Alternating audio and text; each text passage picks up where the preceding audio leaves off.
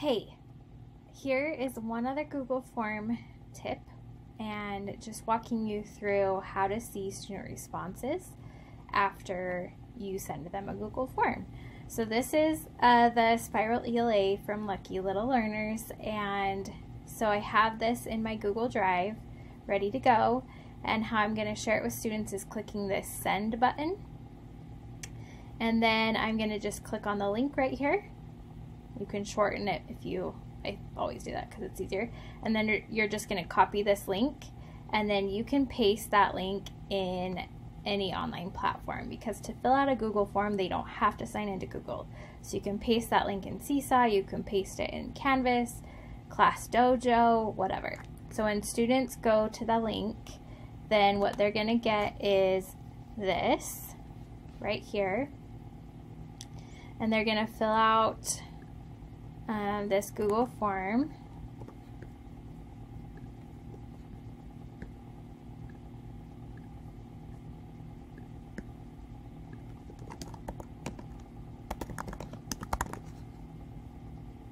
And then they're going to submit.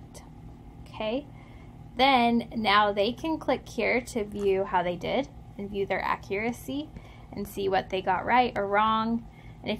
And obviously these open-ended questions, they aren't going to see a right or wrong answer yet. You as a teacher can go in, and I'll show you that in a second. But what you can change your settings to before you share it if you want them to see the correct answers or not. Okay, but now you can see here, if I go back into my form, there's a response. So that student, that was me, did it. So you'll click on responses, and then you can see how they did. So you can see a summary of everyone in the class like this and how they did, or you can go question by question. So you want to see, okay, let's see, first name, we don't need to worry about those ones, obviously, and then question 3, question 4, question 5, and since there's only one response, it's just showing the one, but when you have more responses by question, it's going to show you all the responses there. And then this is where you can also grade the ones that are open-ended, like this one. So I'm going into that response and say, like, great job, that was correct, right? And so then I can give them a point, and I can say, you did it. And then just make sure you click save. And then I can go back into my questions and see that one response was graded. Okay? And you can just mark it as correct right there too.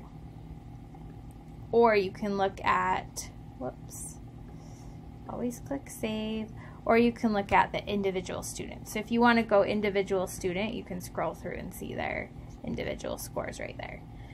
If you want to export the scores from something, it's really easy. You're just going to click this create spreadsheet, and then it's going to create a new spreadsheet, or you can add it to one if you already have a Google Sheet, and you'll just click create, and then it's going to make you a spreadsheet, and it's going to add the score right here, and then it's going to add their name and then their responses. So you can see for each question what they actually typed or what they actually selected, and then also their score. And you can delete the columns you don't care about, etc. And then you can have all of this in your saved in your data collection, all that good stuff. Use it for differentiation, use it for interventions, things like that. And it's really quick and easy.